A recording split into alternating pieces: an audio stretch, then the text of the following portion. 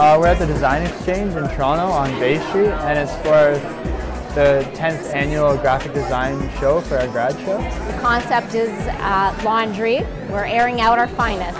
As the second year student of the graphic design program, it's our role to create the concept for the third year grad show.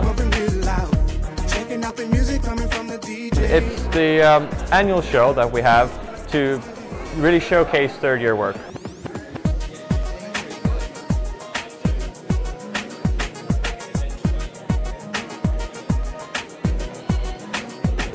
What's represented is there's actually a wide range from editorial, packaging, illustration.